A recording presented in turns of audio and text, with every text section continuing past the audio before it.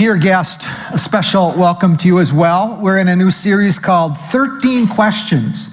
13 questions that impact our lives, 13 questions that need to be in our spiritual toolbox if we're going to walk toward people, toward Jesus, if we're going to become disciple makers and disciples who make disciples. These are needed to walk with people. But even for parents, recognize something.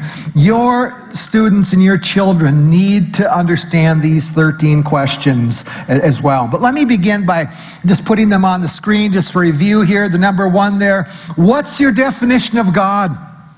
This is a biggie. It impacts every other question. See, is your God a type of genie or Santa Claus where you rub the prayer lamp and he's supposed to fix and answer you the way you want it to? Or maybe he's kind of a distant force type of God.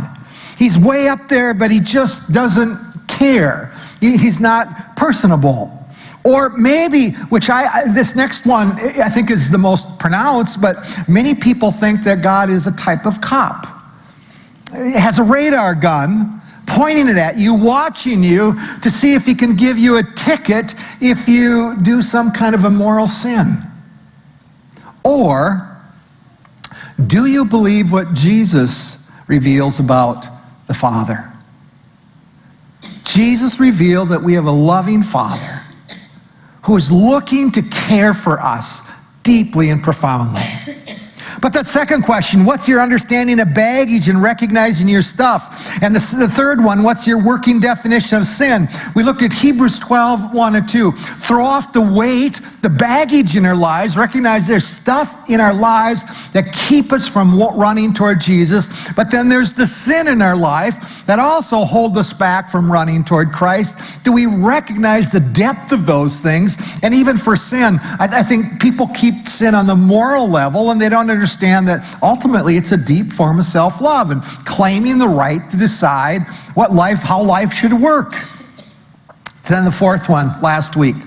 What's your understanding of the flesh?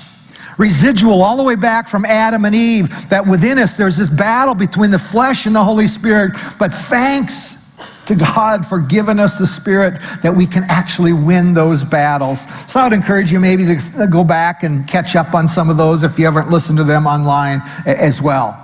But to begin here this morning, think about a scenario like this. Maybe you were on the way to church or going to work and you head out to the car, and as you're approaching the car, you look down at the tires, a flat tire. What's your emotional response at that point? What happens? Or maybe, what about this? Maybe you're in high school or college and you get to the class that day and the teacher says, pull out a sheet of paper. We're having a quiz on the reading assignment and you haven't read the assignment. What is the emotional response? Now, we have a bunch of teachers in our congregation, and they just do that on purpose, just for the emotional response. I know that. Or how about this one? You go on a nice vacation, you have a great time, and you come home, and you go, and then all of a sudden you step on that scale. 3 pounds up. Anybody ever done that besides me? What's your reaction at that point? Aren't most of those a type of negative emotion that comes through? But let me go at a different angle here. Let me put a question on the screen. What makes you happy? Now, happiness and joy are different. What makes you happy? What puts a smile on your face? Not a flat tire in the morning. Not a quiz from that teacher. See, recognize being human and living in this world, we prefer things that make us happy, don't we? By the way, you do know that happiness is also a personal right, don't you? Right? Let me show you. Look at what the Founding Fathers wrote. We hold these truths to be self-evident, that all men are created equal, that they are endowed by their Creator with certain unalienable rights, that among these are life, liberty, and the pursuit of happiness. There it is. The founding father says the Creator wants you to have a goal to pursue happiness. But we're human. We would rather be happy than sad, right? See, can we acknowledge that we want life to work well for us, to give us happiness? But realize there's another desire in terms of being human, and it's the desire for some type of meaning in our life. There's a word called significance. That really is that issue of what we do gives some sense of purpose. It satisfies some sense of meaning in terms of our lives. You know, have you ever had a job where it didn't fit you? And there was no meaning, no satisfaction? You know, we moved to Vancouver, Washington when we were young, and Deanna went actually into premature labor. I didn't have a job. She was on bed rest. I was hoping to get my teaching license so I could start at least subbing out there, but didn't come. And money was really tight. And God had to convince me that I needed to do anything, any kind of work to bring in some money. So I ended up getting a job at a nursing home working nights.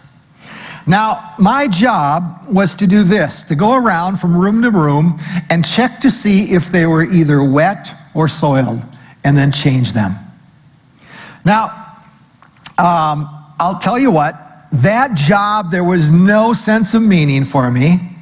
It didn't make me happy. Now, I recognize something. There are caregivers out there who love to care, and even that job can have a sense of meaning for some people. But for myself, man, dunking a basketball was much more meaningful for me in that context.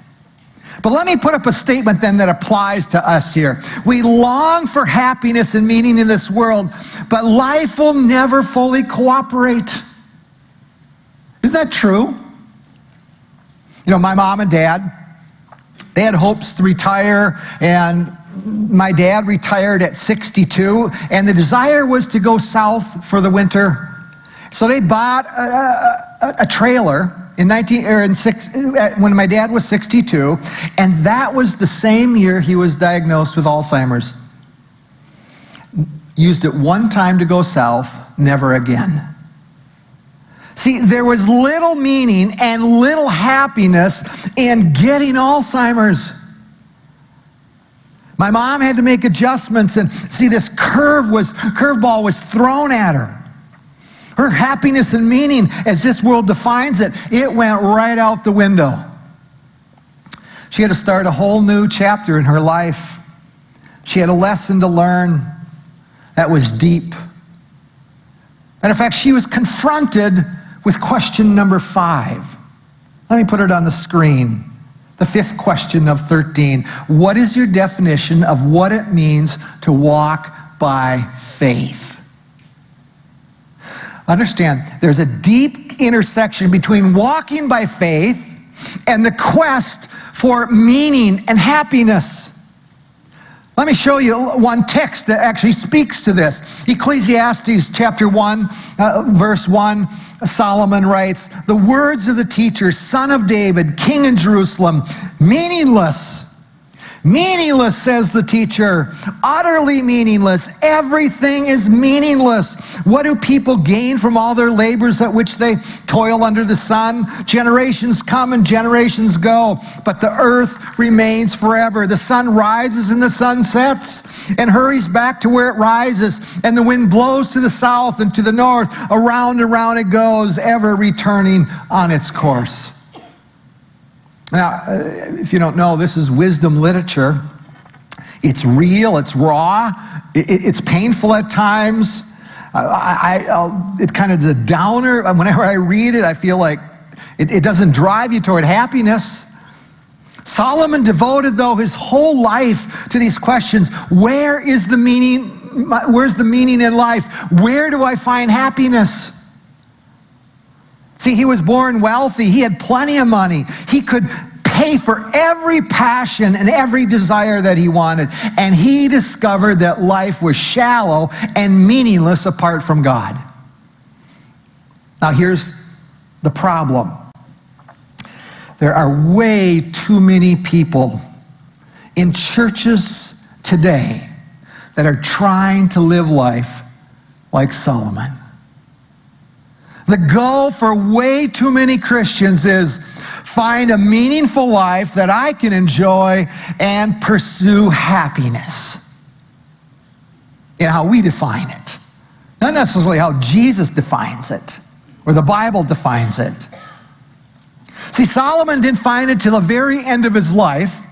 And at the end, it was kind of like, oh yeah, meaning is found in the Lord. He's finally discovered that. See, the reality of this world, even from a very young age, life throws curveballs at us. And they hit us squarely in the eyes, and it hurts. Folks, that happened for my mom. She never planned my dad's Alzheimer's. She was looking forward to a glorious retirement. But just ponder other stuff. Think of children that are born and SIDS, a death, or even an unborn child that dies.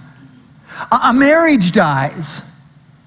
For parents, kids turn their backs and walk away from Jesus and walk into a lifestyle that God says is clearly sinful. Some of you have experienced that. See, this question is so important for every person who claims to be a follower of Christ. What does it mean to walk by faith in a fallen and broken world? What is your definition today? Let me give you what it is not. In your notes, I said it this way. Walking by faith is not centered in the ability to think positive thoughts. It's not in the power of positivity. Now, positive thinking isn't bad. Negative does no good either. You know, there's a well-known preacher on TV. Just think positive thoughts and you're going to find release and happiness. The bad will go away if you just think positive. Remember that obnoxious song, Just Be Happy? Anybody like that one? I want to know. Oh, Jim, get rid of it. Come on. Jesus loves that song. No. I don't know if you know where the power of positive thinking comes from. It's interesting, many of you are younger won't know the name, but there's a guy by the name of Norman Vincent Peale. He wrote the little books Guideposts. You understand that? And he believed that your thoughts could become causative, that our thoughts can change our destiny. Readers and followers, they were thrilled because he taught if you believed it, you could have it or be it or do it. Now, there's a slight problem with this philosophy. It's the Bible. The Bible is a problem. But he recognizes this. I don't care how many positive thoughts my mom would have thought, it would not stop the Alzheimer's from my dad. Now, again, I'm not saying that we go around thinking negative thoughts. That's not the point. But this issue is not binary. It's either think positive or think negative. Folks, there's another path that we got to figure out, and it is, how do we walk by faith in a broken world? Let me fill in that next blank, because there is a truth that is really hard that we forget, and it's this. As believers in Christ, the world is broken, and followers of Christ are not exempt from pain, heartache, and suffering. And because of that truth, we got to answer this question. It's critical the way we live in this world. Now, too often, I think people, as I listen, people use it as a type of cliche. They'll go up to somebody and go, well, you just need to walk by faith. But what does that really mean? For some of them, it just means think positive thoughts. Tomorrow will get better. And tomorrow comes, and it doesn't get better. See, there's a pattern for some. When life goes bad, some even do it this way. They turn to other people and say, you got to make me happy. You got to give me meaning. You got to come through for me. But we recognize as we turn to people, guess what? People let us down. Relationships, it's normal. It happens in this world, whether you're married, whether it's your friends, your bosses, your personal heroes in the faith. They can let you down. So let me today give you some characteristics and try to unpack this just a little bit more today. So if in your bulletin, I got number 1 there, characteristics of walking by faith. Walking by faith, first, is trusting in the person of God, not just faith in faith. I'm just going to believe, the positive thinking. See, walking by faith begins by trusting in the person of God himself. Positive thoughts may have nothing to do with that. Let me show you one text, Romans 10:11. As the scripture tells us, anyone who trusts in him will never be disappointed.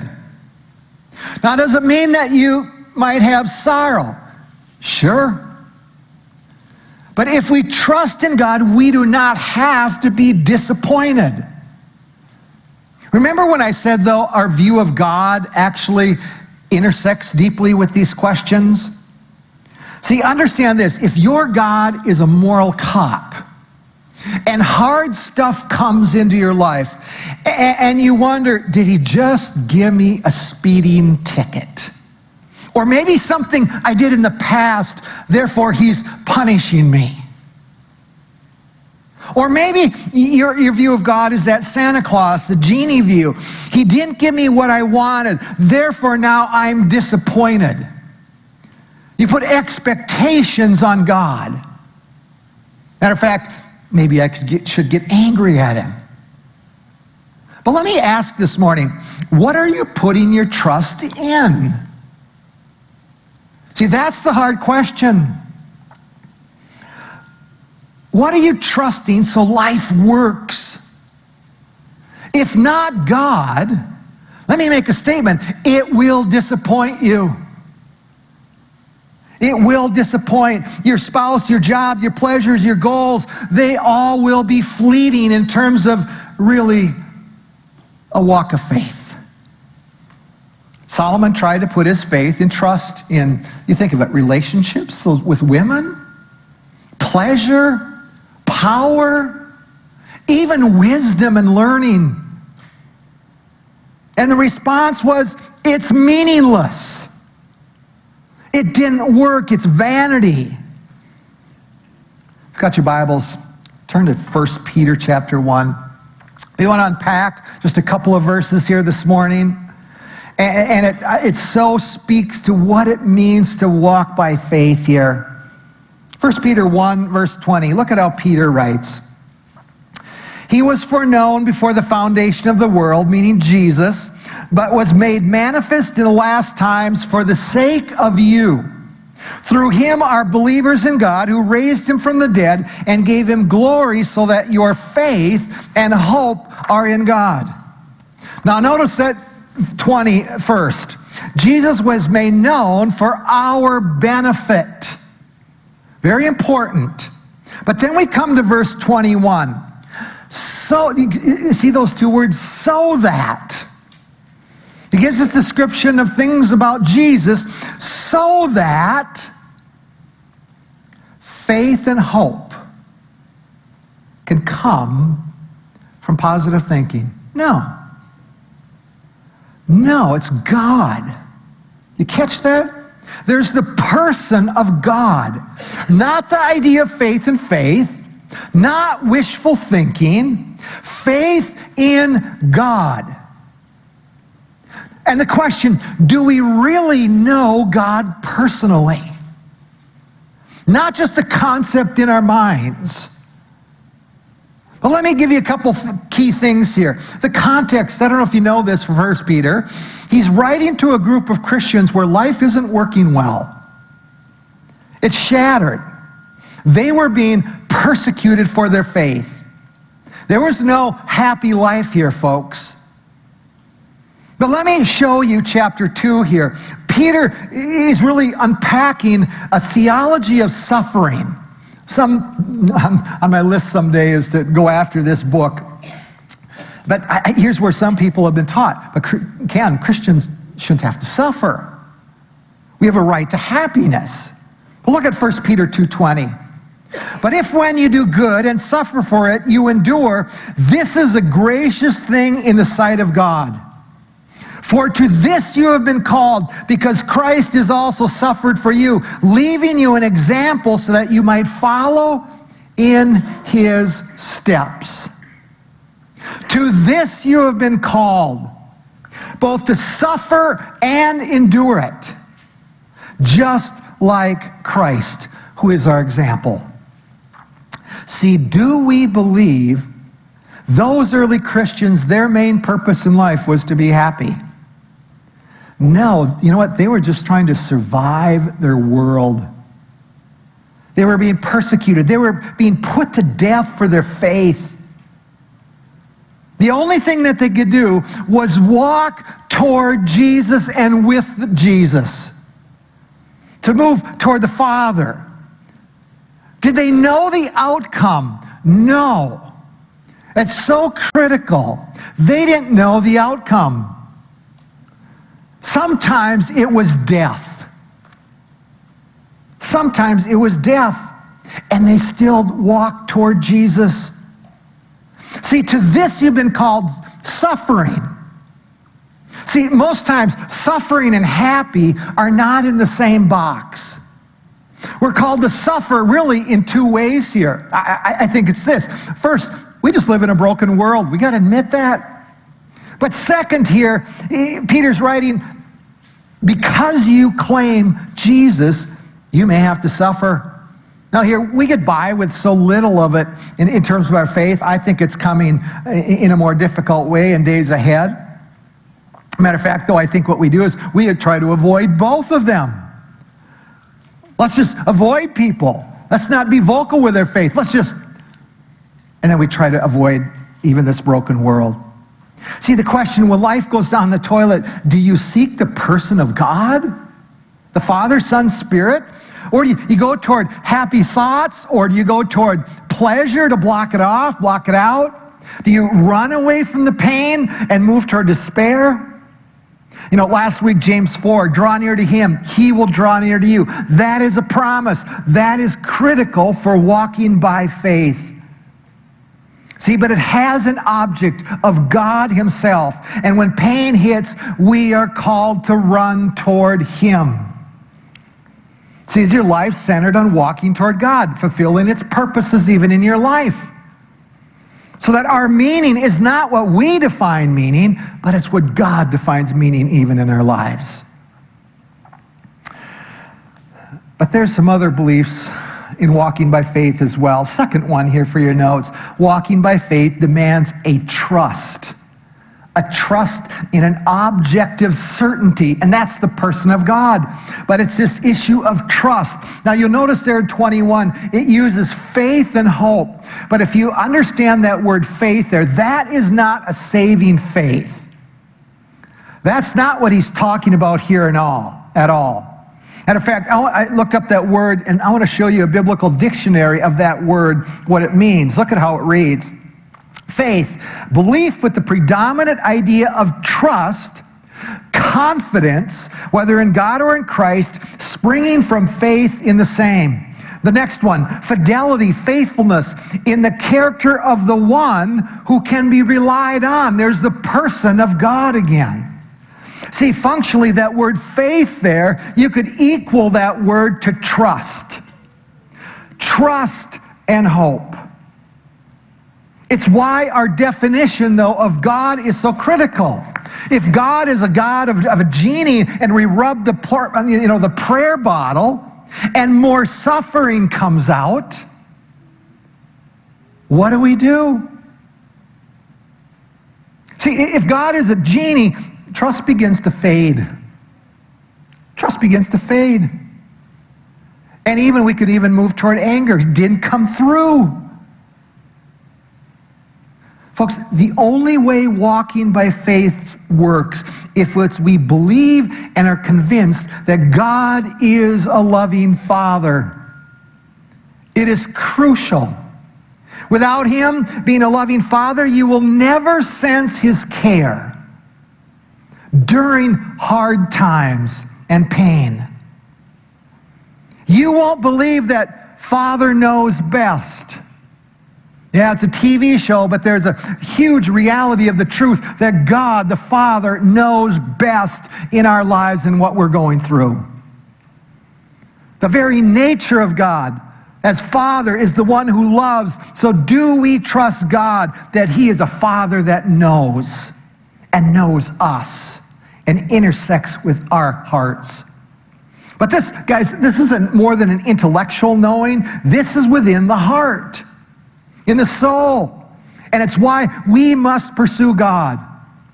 Allow Him to show us that He's a loving Father. And the Spirit within us, that battle with the flesh and the Spirit is going, He is a good Father. He is a good God. You can trust Him. And the flesh is going, no, no, no, don't trust Him. That's what the flesh lies to us about. See, but this is about our hearts, not just purely an intellectual thing in the head. Matter of fact, working in marriages all these years, a struggle, I hear this. Let me kind of give an illustration. I will hear people say this. I'm trusting with God. I'm trusting God. I'm walking by faith, but I won't love my spouse. You catch the problem with that? I'm walking by faith, but I will not be obedient with the call to love and forgive and do what you're calling me to do. That's not walking by faith, folks, in a marriage. That's the opposite. See, if we're not willing to do what's biblical, because we don't understand the outcome of it, because we don't know the outcome. If I love my spouse, what will happen? Don't know. See, there's an obedience element in terms of walking by faith. Trust God for the outcome, no matter what.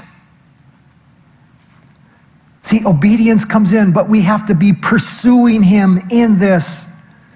And it's giving up the results to Him.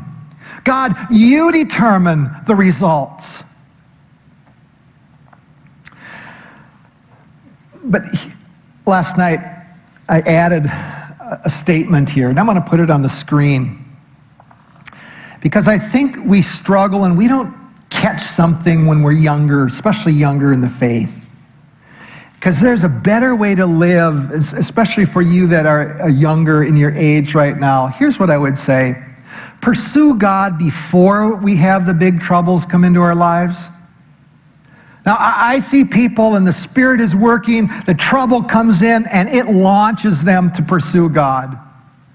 But I also see this, those that have pursued God and trouble comes in, they respond differently, profoundly differently.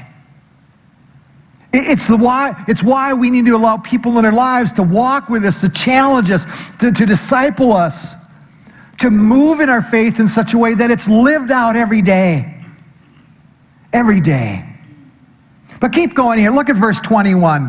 Who through Him are believers in God, who raised Him from the dead and gave Him glory so that your faith and hope are in God. Realize there's something more than just trusting God and faith in God.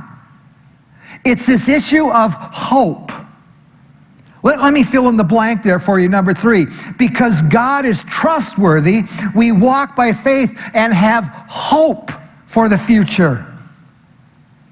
See, if we don't have hope, we really can't claim to be walking by faith.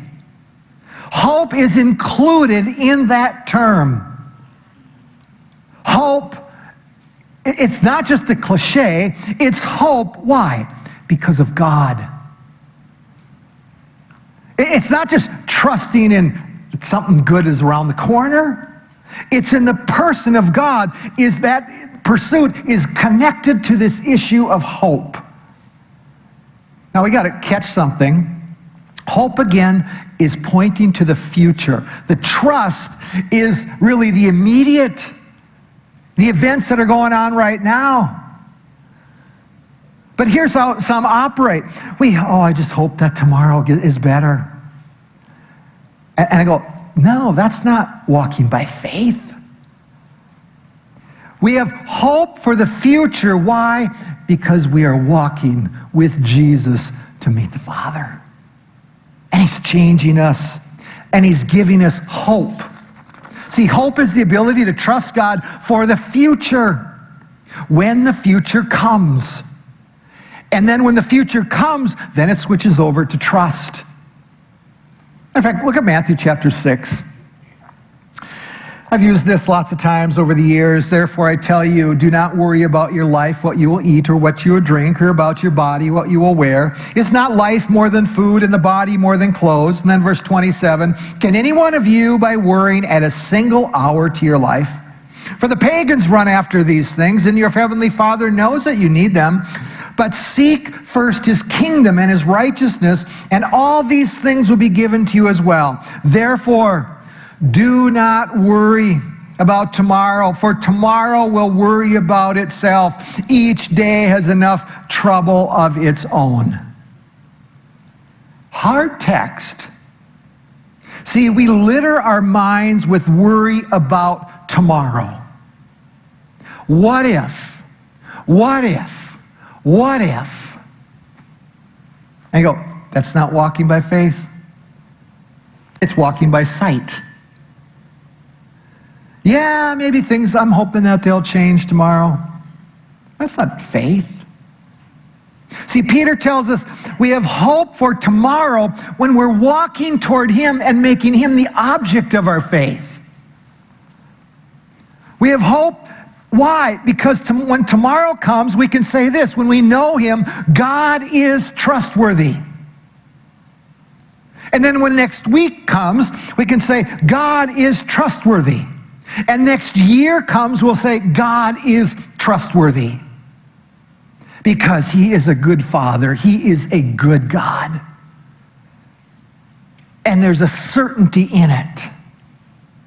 See, walking by faith is actually setting aside the desire to know the outcome in the future. And that is so hard for us living on this earth. But we're going to be okay with not knowing it. Do we have to battle to get there at times? Yeah. Do I have to battle to get there? Yes.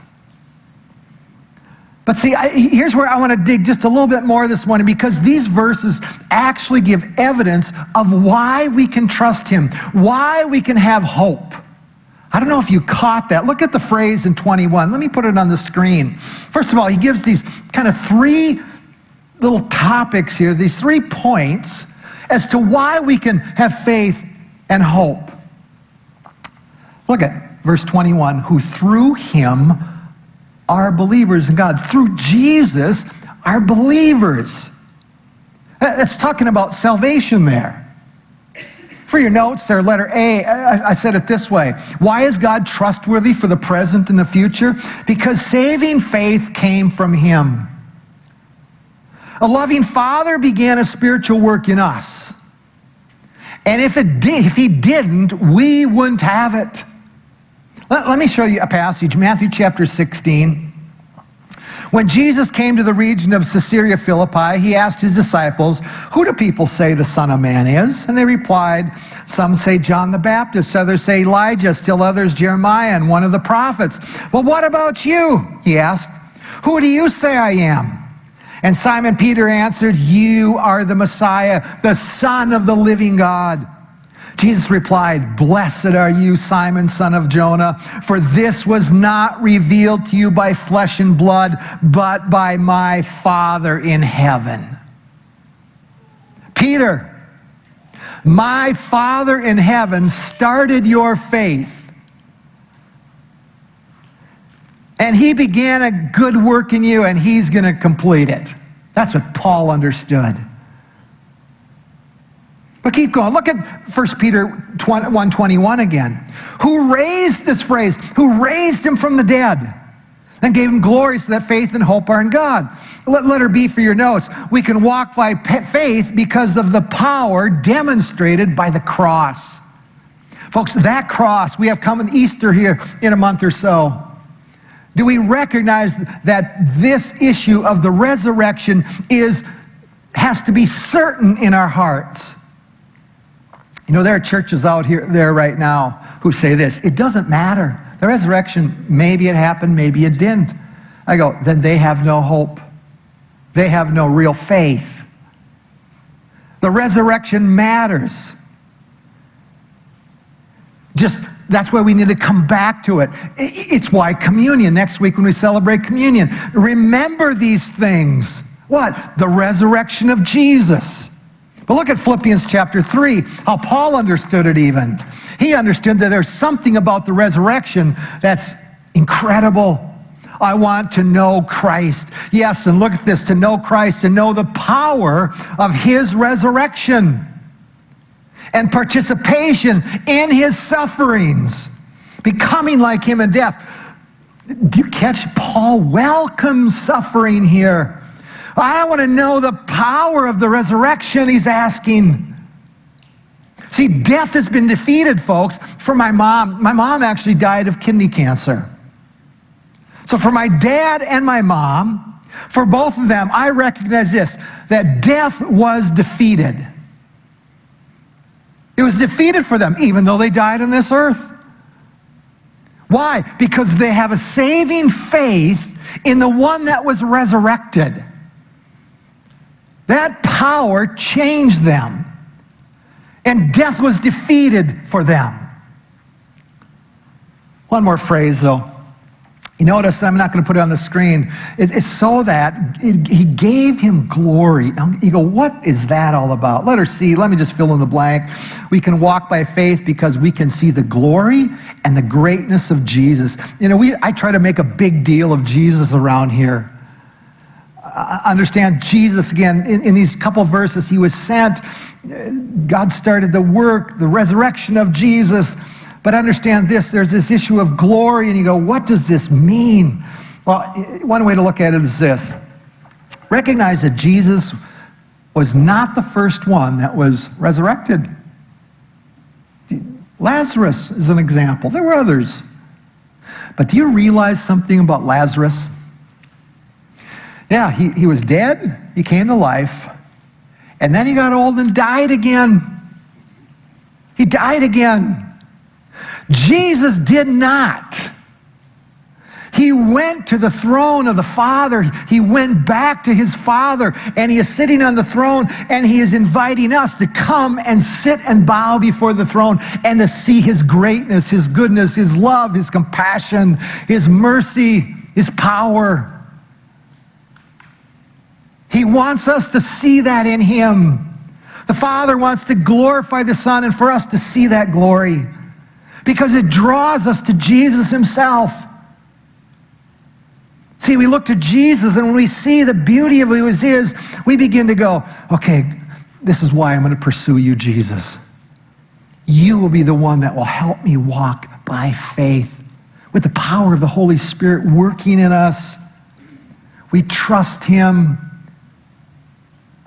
and trust comes with no matter what happens in our lives, the outcome. I'm going to ask the worship team to come on up. See, as we begin to walk by faith, happiness really isn't the issue.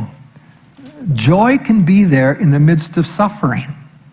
Worship can be there in the midst of suffering. But here's where I want to end with an illustration that I use oftentimes.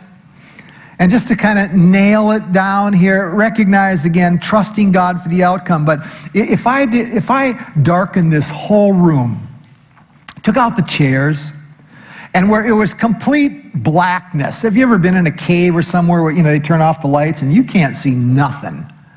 You can't see your hand in front of your face. But if I created that kind of darkness, and I dug a hole in the middle, and I put some spears in there that's going up, and you know that potential suffering event is there. And Jesus comes along and says, Ken, trust me. Trust me. Walk, move, pursue. Don't stay paralyzed. You know, we kind of plant our feet and we go, well, he wants me to move, to trust. So then we slide real slow, feel for the hole. Then we hopefully get to the wall, and then we go along the wall, and then we want to flip the light on. Oh, then I will walk with you, Jesus. Folks, walking by faith is you don't know the outcome. You don't know the outcome. And we will all be there at some point. If you have never experienced it yet, you will get there. As we get older, we're reminded of that every day. My dad died at 69, planning a glorious retirement. And I'm 65. Will I live that long? I don't know. But folks, he cares for us. This is why we must have a loving Father. And we must say he is worthy and he's trustworthy. And we can walk with him completely, even if we don't have the answers. Why? Because he is trustworthy and he is good. He is so good. But we got to walk. Can't be paralyzed. Can't be despair. Happiness is not the issue. We can have sorrow and still trust. You know, I think of Job. One last, this just came to my mind. When you think of Job losing everything. Everything. This picture of so much faith. Remember what he did? They finally tell him, you know, all your kids are dead. All your stuff is gone. And he shaved his head, and he bowed on the ground, and he worshiped God, and he said this, the Lord giveth, and the Lord taketh away. Blessed be the name of the Lord. Folks, that's what God can do with us as we walk toward him, pursue him. We need to sing and respond. Folks, we have a good God. And if you sense that in your heart, sing to him, glorify him, give him his due. He loves us and he cares for us. Let's stand and let's sing.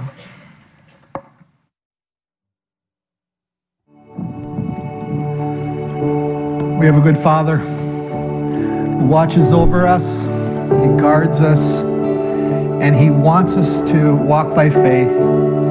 But it's our part is walking toward him, and he gives us trust, and he becomes the object that we trust him every day. That's where we got to go. And then as we look to the future, we don't know the outcome, but we do what's right. We do what the Bible teaches us. So as we walk by faith, trust and hope change our lives every day, no matter what. Let's pray. Father, I thank you for this passage that Peter wrote for us, that understands that you are the object of what it means to walk by faith. It's not faith in faith, it's not power of positive thinking, but you are the person that we walk towards. And you've given us the Holy Spirit to walk toward you. So Lord, would you teach us to listen? When the hard times come in our lives, would you teach us to hear and slow down, hear your voice through the Spirit that says, obey me, trust me, I'm there for you. So Father, we thank you again for being the God who cares. And we give this day to you, we give this week to you. And in our weakness, would you just help us to walk by faith every day, through every circumstance. These things we pray now in your name. Amen. If you don't know somebody around you, just greet them. Give them an elbow bump or something. But have a great week. Walk toward Jesus this week and trust him.